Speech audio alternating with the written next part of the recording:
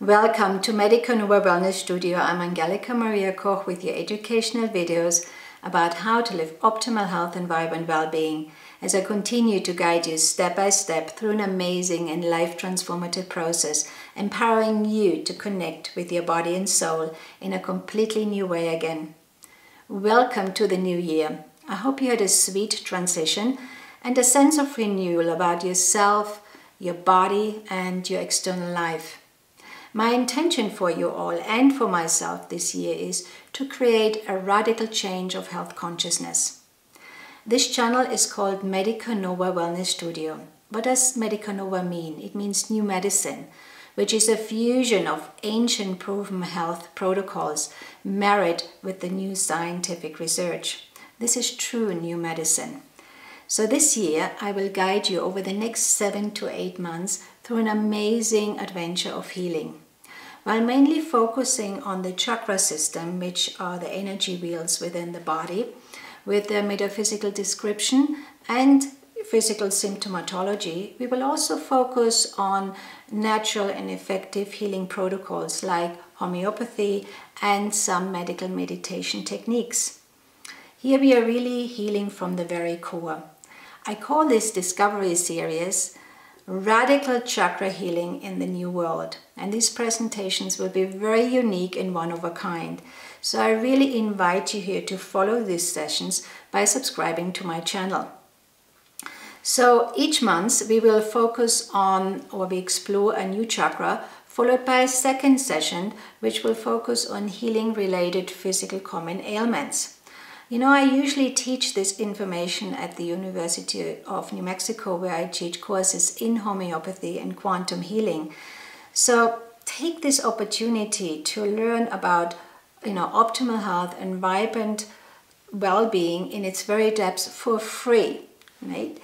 By the end of this Discovery Series, you will not be the same anymore, as by then you have established and explored not only a better understanding and relationship towards your body, but also about your soul and your energetic bodies. This year, be radical with yourself and your healing. And I get the sense that this year will be the theme of the end of illusions, and a year which requests from us to mindfully select really what serves our evolving lives and what doesn't anymore. It is a year of letting go and new beginnings. It is a year which marks the beginning of a new 9-year cycle, and it is a year which will bring many, many, many changes. Any new act of beginning requires a clean slate, so to say. It requires that you clean out your current inner and external terrain to set the stage for a new play to begin. The preparation phase here is very important and really needed to create your radical dance in a soulful place. This video will explain to you that our cellular behavior is dependent on our and your participation in taking care of your inner and outer environment. And inner and outer environment, I mean the inner one with thoughts and emotions and your relationship towards your body, and your outer environment, your surrounding. You can also read about this subject in my book, The Dance of Your Core Healing, Transforming Your Mind, Body and Soul in the New World. You will see it here in the background. But today, let's have a look at your energetic field, and which is your place of work and home. Our environment influences our cellular behavior as well as our relationship towards with ourselves. As we have entered one of the most important periods in human history, with the opportunity to lift ourselves to a new level of consciousness right now that allows us to move toward healing, we are encouraged to radically participate in our environment with life-affirming and sustaining new ideas. Not only are we changing our position from experience life as a victim by becoming the witness, the active witness of our stagnated belief systems and suppressed emotions, but also we are becoming aware that we serve each other as mirrors of the soul. So physical spaces contribute to the individual's identity and the way we respond and give back to our surroundings. Building and spaces hold memories of our personal experiences and can invoke us, oh my God, a flood of physical sensations and memories and emotions. Like visiting your parents' home or going into their garage and finding a box of childhood memories and items. They all bring up dormant feelings. Can be hurts and wounds as well. Why? Because the heart registers this resonating frequency. There's a clear interrelationship between our physical energetic field and the energetic field which surrounds us. Today, alarmingly, we have lost our sensitivity to places with the heart and the soul. We choose homes and apartments on the spectacular view or the convenience and amenity of the closest mode of transportation, right? It's not anymore about the soul of the place. We are more tantalized by contemporary design and futuristic architecture than the actual heart of the home. Have you asked yourself ever, who was the person who moved in my apartment before I moved in? What is the story about the land where I built my house on? Just really tune into that. So the first step in sensing one's environment is waking up to the stupor of sensory numbness, which really dominates our culture today. Our attachment to places and objects defines our relationship to the present moment. It is almost impossible to stay in an objective mode relative to one's environment when we choose to feed more a possessive and a materialistic approach, particularly to external objects. Our home and personal space often puts forth the most resistance to change. This is the place where we really have a hard time, because our attachments are so strong, from memories and to photos, to furniture, to clothes, to, jewelry. It's like a giant memory bank which is fully stocked, sometimes with warm and fuzzy family feelings, but also sometimes with negative and very violent experiences. So your home defines your soul, as your soul defines your home. By now, I hope you can all agree now that the physical body is not just a mechanical device and the soul not this ethereal phenomena, but that both are interdependently related and that the existence of one is conditional on the existence of the other.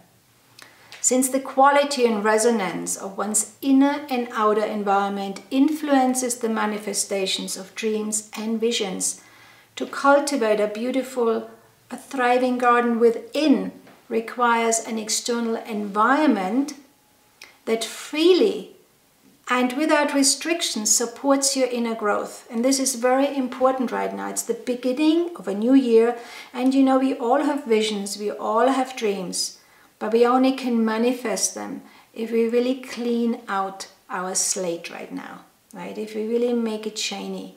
And that means letting go of old attachments, either within as well as without. In a society based on excess productivity, corporate financial wealth, and personal power, rather at the expense of authentic power, the importance of a sustainable and life-affirming environment today is often seen as a luxury or a diversion rather than a necessity. It's really important. And as a healthcare practitioner, I really, can tell you and reassure you that the resonance of your environment becomes an essential requisite for your personal evolution and physical healing, especially for your physical healing. So there is now widespread consensus that a hospital's physical and energetic environment, for example, has a direct effect on the patient's outcome and recovery time. So for example, in a cardiology ward, when they paint the walls green, which is related to the heart chakra, which is green, patients seem to heal better because the heart chakra resonates with balance and love. Research studies suggest that a noisy environment of artificial lighting can disrupt the brain development in premature babies in hospitals. Alzheimer patients, for example, they really resonate much better with when they were given a private room where they have their personal objects. You know, their anxiety and their psychotic symptoms and their aggression calms down much more. Studies show that children with asthma are particularly sensitive to air pollution. Of course, we know that. But today, urbanization has an enormous impact on our health, particularly radically influencing the cellular behavior.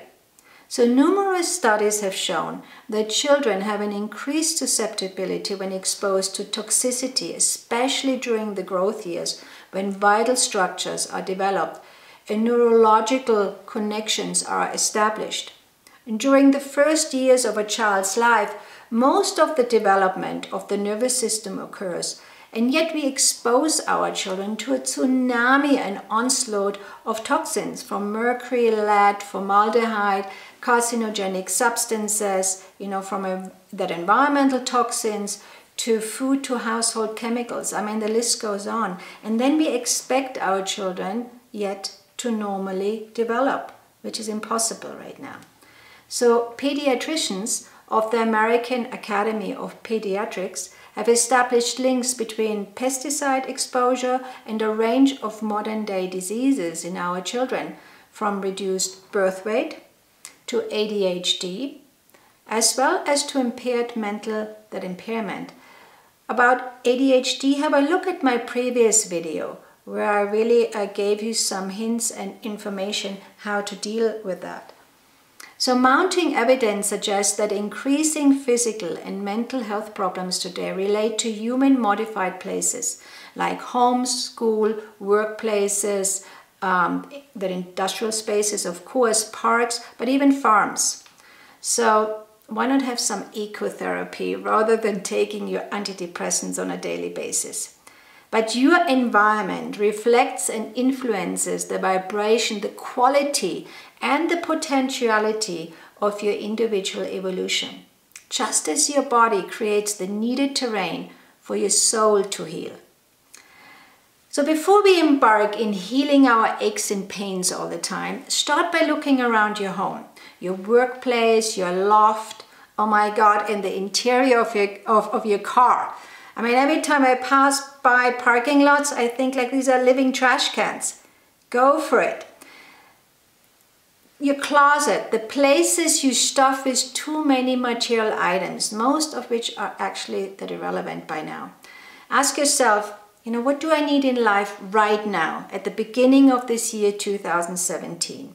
Do I really need this sweater, which I haven't worn in the last 10 years? Or, God, can I maybe clean out all these yard sale boxes in my garage, which are piling up now? And do I really need 10 kitchen knives, right? Although by the end of the day, I really buy my food ready-made in the local supermarket. So be honest here. Maybe it's time to declutter and organize your life as well as your environment in order to be able to tend to your inner and outer garden, literally, metaphorically speaking. What you thought you needed 5 years ago may not be what you need today. Take some time to sort through your cupboard, your drawers, and your life. Can you release yourself from some of the old attachments that hold you back in order to move on? This is a very important sentence and really the core of this video. Can you release yourself right now from some of the old attachments that hold you back in order to move on? Think about what is truly important in your life through the elimination of bad habits and letting go of things which don't matter anymore. Be radical, be courageous, and do it now. Be your own interior designer. Create a life environment, which stimulates your senses again. Bring in some color.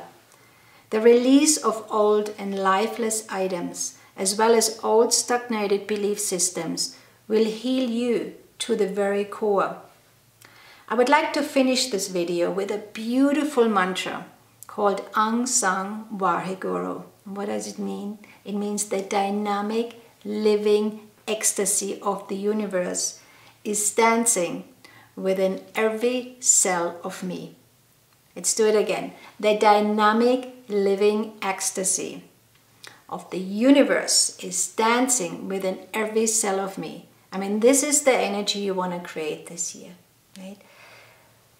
In that energy, old patterns which are outworn cannot sustain itself anymore. They will have to fall away. Again, before we embark on the coming 7 months discovery series of radical chakra healing in the new world, I wholeheartedly encourage you here to take the first step in cleaning out your inner and outer terrain. And you maybe want to think about maybe incorporating a mild liver cleanse. So have a look at one of my previous videos where I talk about smile with your liver. This is a good time to start a mild liver drink now. You have 2 weeks before the Discovery series starts, so happy cleaning. To keep updated and follow this amazing series, I also invite you to become an active member to Medica Nova Wellness Studio by subscribing to my channel. And have a look at my website, medicanova.net, at the online academy, where I offer you amazing online courses in homeopathy and quantum healing. They're beautifully created and very affordable. And also you can contact me on my email info@medicanova.net or leave your comments below. So see you soon, and I can't wait from here how great you felt by cleansing out your life, literally, but do it mindfully. Till next time, much love.